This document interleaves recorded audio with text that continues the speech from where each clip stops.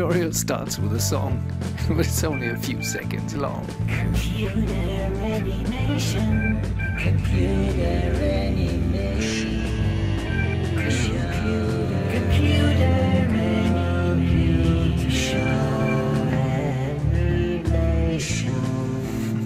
Let's get started with animation.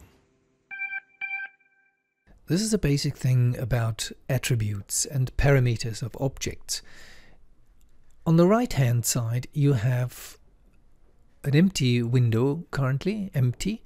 When you press CTRL-A you get the attribute editor. When you press CTRL-A again you get the window you had before. Now let's select the cube here, and in the so-called channel box, because of the channels here, it's called channel box, you see basic attributes of the cube. When you press CTRL-A you see the attributes as well, here, there and all over the place. And you can of course now control the width, etc.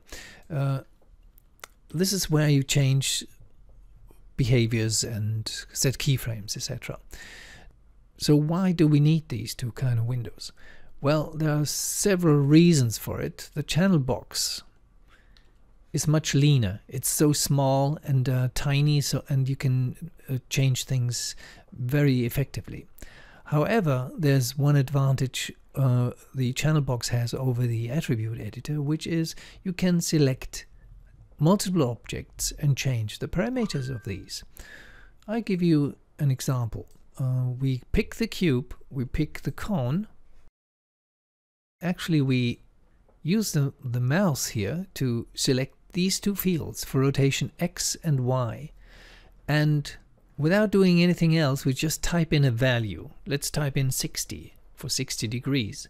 When we press enter now, both objects we selected will change their rotation X and Y by 60 degrees.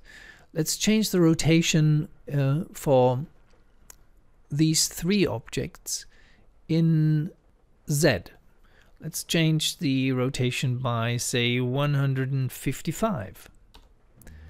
Let's scale these two up in Y. Instead of 1, we type in 2.